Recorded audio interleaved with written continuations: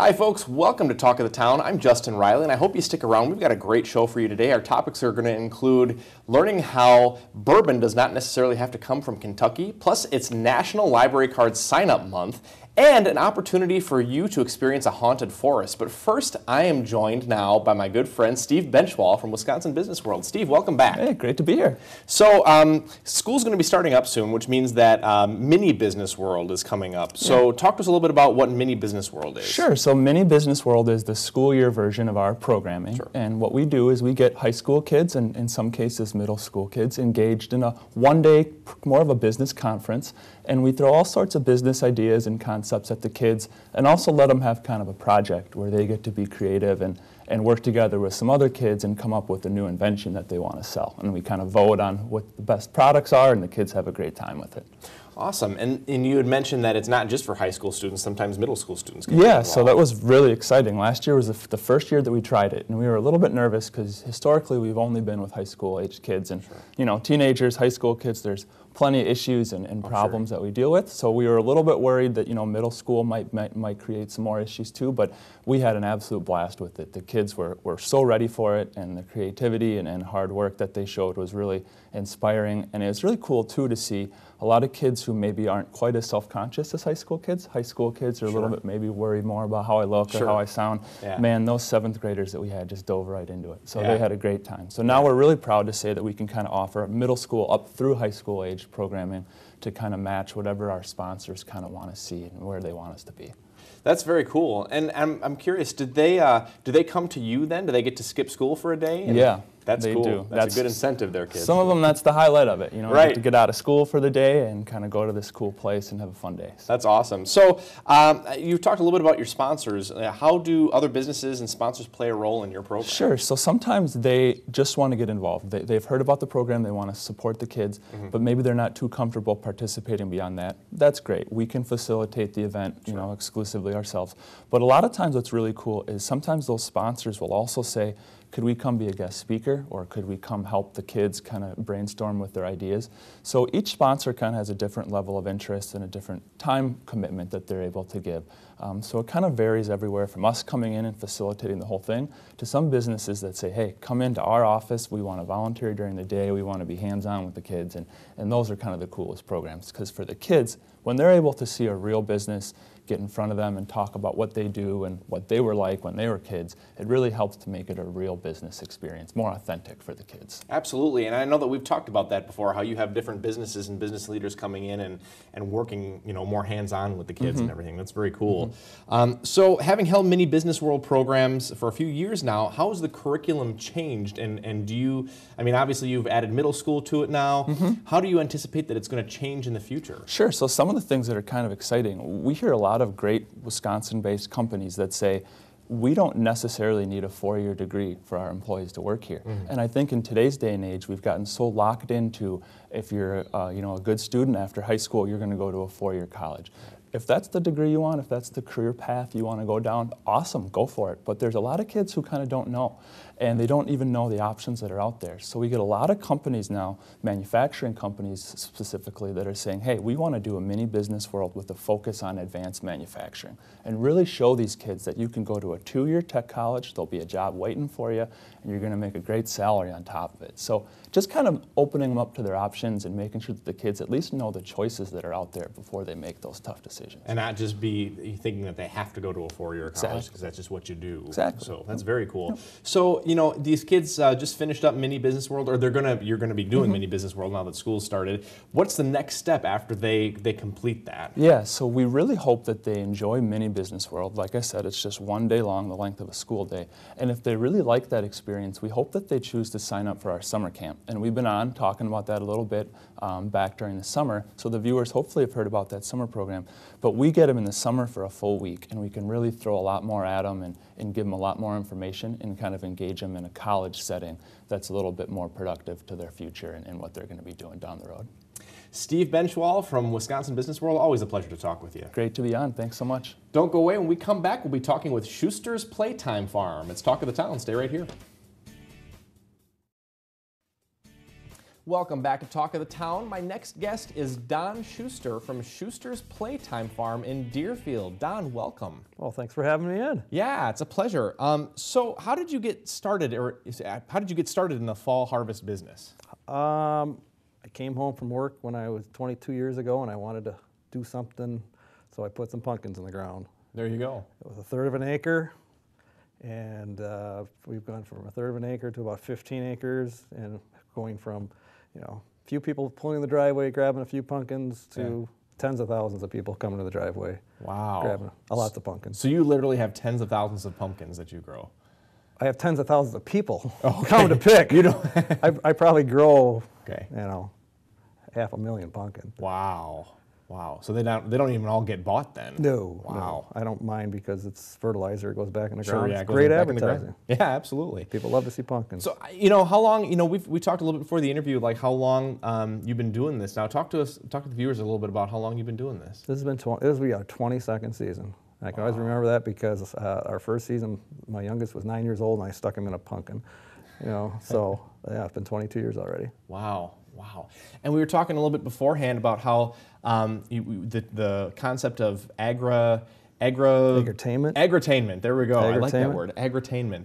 And how that kind of started out as an add-on to what you were already doing on your farm, and now it's kind of flipped, and that's kind of become your bread and butter. Yes. I mean, I bought our farm. I grew up I'm a fifth-generation farmer here in the county, and when I bought our farm, I was looking for something to do. Sure. And we got into exotic animals, and we got into growing tobacco, and started the pumpkins. And when the people started coming for the pumpkins, we got to a certain spot, like about 4 or 5 acres, and we couldn't sell any more pumpkins. Yeah. So how do you get more people out there? Well, people wanted to come. People want to get back to their roots. A lot of people are 1 or 2 generations from the farm. Right. Because of the early 19th century, 80% of our population was farming. Right. Now less than 2% of our population is farming. Wow. So when we plateaued at that 7-8 acres, the only way to get people to come was to add things for them to do. Right. And we started out with a bonfire, and we started with school tours, and then we put a corn maze in, and then we put a haunted hayride, and and now we have jumping pillows, and we have pig races, and we have. It just keeps, the backyard just keeps getting bigger and bigger. Yeah. Now you talked about a haunted hayride, and you have a haunted forest. We have a haunted forest. Talk to us a little bit about what that is and how long it's been running. Well, this will be our 17th year haunting. Our first 5 years, we did a haunted hayride with a community center, and had about 100 actors come out. And in our 5th year, we decided to haunt our corn maze too. So we had the 2 things going simultaneously. And the haunted hayride went away, and we did the corn maze for 3 years. Problem with the corn maze is we had a drought 2 of those 3 years, and trying to scare people when the corn is only 4 feet tall and you have a full moon is no fun. And I'm sitting there last year looking at my woods, going, how can I get people down to that? Sure. So now we're in year 12, I think, for our haunted forest, and that has just grown phenomenally. We have you get a hayride down to the haunted forest. Sure. We unceremoniously kick you off the wagon. You take a half-mile walk through the forest, and you get back on the wagon. Yeah. Sometimes you have, dry pants. Sometimes you don't. That's good. So yeah, I remember when I was a kid, I went to some haunted houses, but I think being kind of out in the woods would be a lot more scary than being in a haunted house necessarily. City people are used to nightlights. Sure. They go out of their front steps. Yeah. The first thing we do to these city people is we dump them off in the total darkness. There's a little light about 100 yards down the path, and that just freaks them out. Yeah. I mean, we got them scared before we even get them to the first scene. Oh, sure. Yeah. Yeah, I bet. And we just have a few seconds left, but I want to make sure that I ask you this. You also do barn weddings. Can you talk to us real quickly about how you handle those? We have 2 different venues that we put people in. We have a Centennial round barn. Again, people want to go back to their roots. We have a lot of fun with bringing out older things, the tractors. Sure. You get to see the Gothic scene. Sure. People just have a great time having their weddings at our farm. That's very cool. Don Schuster from Schuster's Playtime Farm, thank you so much for joining us today. We'll look forward to getting out there. All right, thank you. Don't go away. When we come back, we'll be talking with the South Central Library System. It's National Library Card Sign-Up Month. It's Talk of the Town. Don't go away. Welcome back to Talk of the Town. As the school year comes to a beginning, it's time to crack open those books. And if you do not have a library card, then this is the month to do it. It's National Library Card Sign-Up Month, and I'm now joined by Susan Santner, who is the director of the Oregon Public Library. Susan, welcome to the program. Well, thank you so much, Justin. I'm delighted to be here today. So talk to us about what a library card can do for a person. Well, a library card like this is very similar to a credit card. It fits right into your wallet, and a library card can give you access to information from around the world. It's really amazing what this little card can do. It can provide internet access for free. You can choose to check out books. You can choose to check out magazines, DVDs, fiction and nonfiction, children's books, graphic novels for teens, almost anything you could imagine reading you can get at a public library with a little library card. And it also allows access to electronic books and electronic magazines now, Justin. You can go through your library website and you can read a magazine on your computer at home. That's very cool. And I know when Marty was on the show, when Martha was on the show a while ago, she talked a little bit about that. That's very, very cool. And the thing that I like to always I always think of when I think of the library is that these are really our books. These are our materials. Yes, exactly. And the library card just kind of allows us access to what's really already ours. I mean. Exactly. Yeah, it's very cool. So, you know, you talked a little bit about what it can get you. Where can you use it? Do you have to go to the library to use it? No, that's what's so awesome about it, Justin, because of course you can go to your public library and use your little library card, but you can also access anything you want from home with a library card. You put your number into the computer through your library webpage, and everything is open for you 24/7. You can have access to anything you want in the library from home. Very cool. And you can use these cards anywhere in the South Central Library System. And there's 54 libraries in the whole system. And there's 20 libraries right here in Dane County that this little card is good for. Right. Different branches here in Dane County. Different branches, exactly, in different, you know, the communities around Madison. That's very cool. And how much does it cost to sign up for a library card? This little card is absolutely free. All you need to do is go to your local library and register. With one of the friendly librarians. That's all you have to do, and you get your card. So, and I think there's kind of a generation of people who maybe have not even thought of signing up for a library card that have never had a library card out there, which is a shame, and I think we need to kind of turn that around. Well, it would be great. That's why September is Library Card Sign-Up Month. And this year, the spokesperson happens to be Snoopy. Oh, really? Charles Schultz's Snoopy is the chair for this year's Library Card Sign-Up Month. So there'll be bookmarks probably at your library that you can get with Snoopy on it. So, talk to us a little bit about some of the other things that the library card can offer. Well, this library card also gives you access to lovely librarians who can help you with your information. You can go into your library and you can find out about your ancestors, and the librarian can help you. You can be a person looking for health information, and they can direct you to our health area in the library. And if you're a 4-year-old, you can go up to them and ask them for the blue book, and they will do their best to help you find them. And you can't get a librarian on Google. Oh, absolutely not. No. And I think, you know, a lot of people, that's the first thing that they think of, including myself, is that, you know, when I don't know something, well, I'll just Google it. But really, you know, the librarian has the expertise and the knowledge to know where to find that accurate information. Accurate information is the key there, Justin. And they are well trained, they're professional, they've been to school. I mean, they have, you know, they've had classes on reference and all kinds of things, and they know the databases, so. Yeah, absolutely. Well, we've got about a minute left, but you've got a guest that you brought who's been kind of napping with us, and she's going to read us a poem, I think, Well, one of the neat things about the public library is that they also offer early literacy programs. So I brought my early literacy puppet with me. And who is this? What's her name? Oh, this is Emily. Well, hi, Emily. Hi!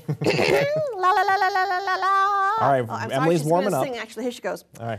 Readers reading, dreamers dreaming, get a card, read a book, be anyone you want to be, find anywhere you want to go, get a card, read a book.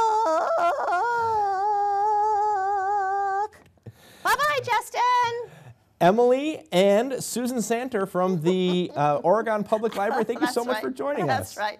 Bye, Justin. Bye-bye. Have a great day. Yeah. Don't go away. There's more Talk of the Town coming up right after this. Stick around.